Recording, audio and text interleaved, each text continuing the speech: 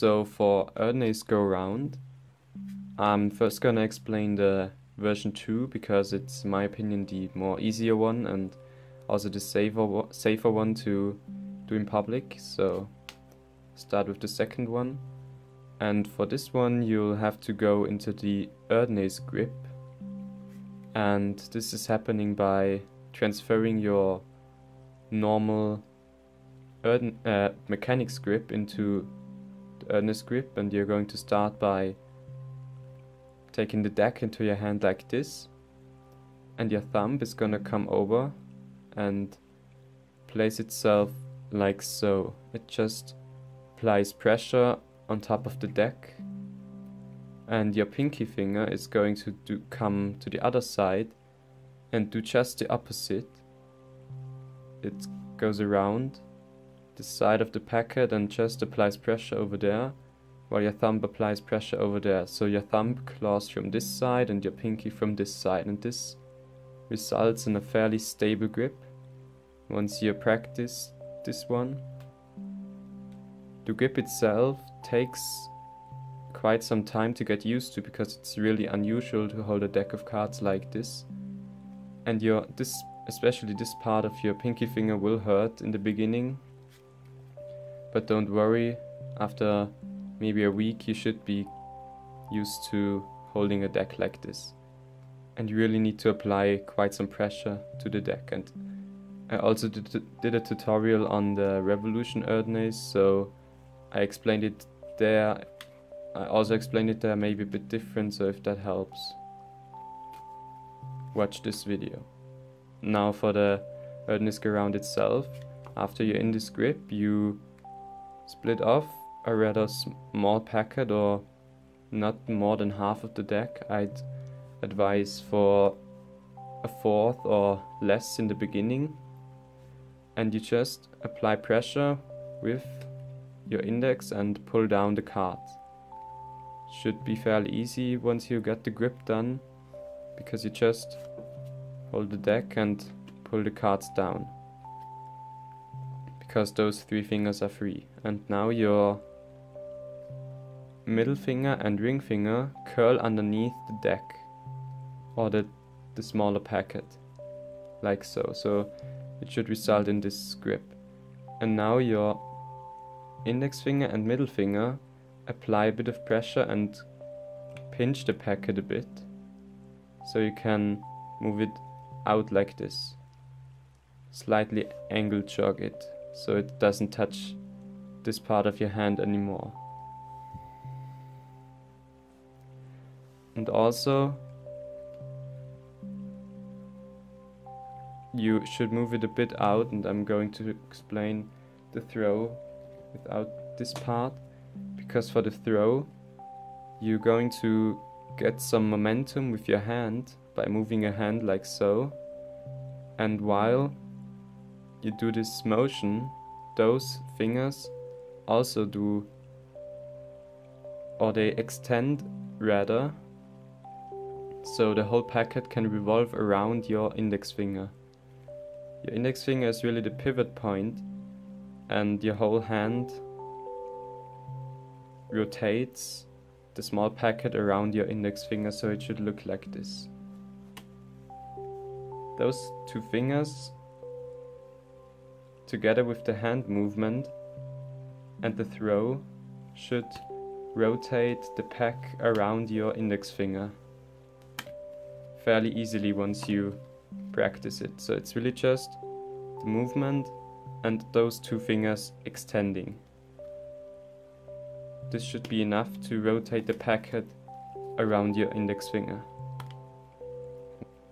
Once you get that done with the deck, pull this down, curl those fingers in, angle jog it, and now you do the same thing, because those two fingers only hold the deck and these are the same, and you just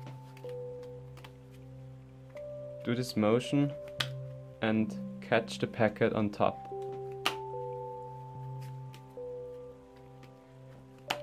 Like so. You grab it, break down a packet, extend it or angle jog it, and with your hand movement and those two fingers to rotate the packet around your index finger. And while it's in the air, you should have enough time for your left hand to move back and catch the packet on top.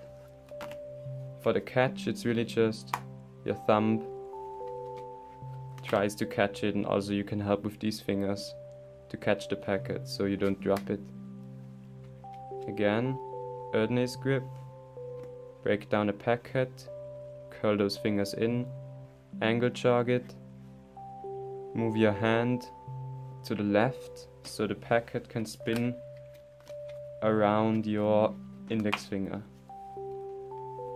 And for the catch, most of the time you should be able to catch it like this, but sometimes you catch like this, so you just can square it up pretty easily. It's not that big of a deal, but most of the time you're gonna catch it like this anyway.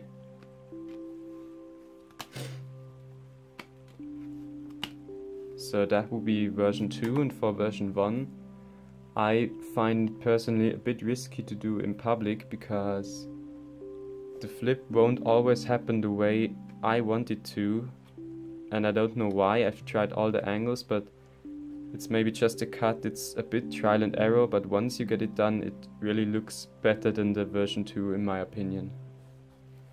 But for the version 1, you're going to do the same grip and also break off a fairly big packet. This time you can even do the half or 1/3, about that size. And now only your ring finger curls in and your middle finger stays on top. And this time again you're going to slightly angle jog it, like so. And now the only thing that happens is your hand moves up, like so, to rotate the packet like this. So instead of doing it like this finger is on top on the packet and this finger is curled underneath. And to execute the flip, you really need to do this motion, let go of the packet and help a bit with this finger to get the rotation to 360 degrees. Like so. You need to bring a bit of momentum in there for the packet to rotate around the whole thing. And what I find helps is if you really apply a bit of pressure or you push with this finger, and those are fairly far apart, and also angle jog it, but I just can't get it done consistently for whatever reason. But once I get it done, it's really better than the version 2. I really can't give too much tips on this one, because you just need to try your own grip, see what happens, but really just it's the Erdnase grip, and then try to experiment with some grips and try to rotate it around your thumb. At least that's what they tell you in the DVD, but I find that this always results in sliding off one card. But yeah, it's just trial and error at this part.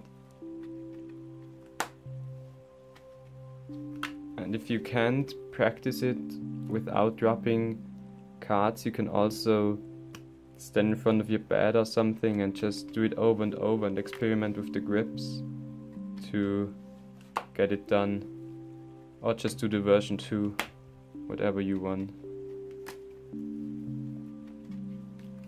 Because also most of the time the packet won't rotate like so. Often it does kind of this motion, but also it rotates like this, and I find this looks kind of messy, and I also can't get it consistent like this, so I'll just do the version 2 most of the time. But yeah, just going to the Erdnase grip, split off one packet, put this finger over there and this one over there, curl this in and move your hand up like this and apply a bit of pressure with this one, and while you're doing this motion, extend this finger and rotate the packet around like so. Also don't forget it to angle jog it a slightly bit